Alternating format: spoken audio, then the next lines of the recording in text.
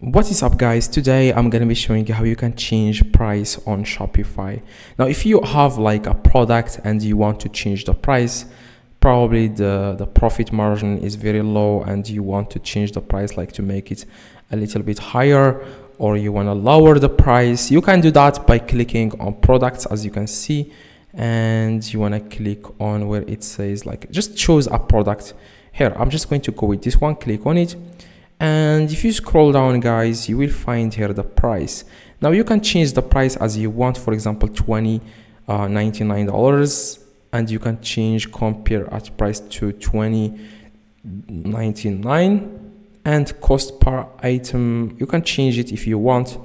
Yeah, that's it. That's exactly how you can change the price on Shopify. Now if you click on save, then this is going to be, let me check right now, this is going to be your price. Now as you can see, we have changed it, as you can see. Now if you want, guys, to learn how you can get reviews for your Shopify, click the video in the screen and you will be able to import reviews to your Shopify. Okay, you can easily do that by clicking the video in the screen. Please drop a like and subscribe to the channel.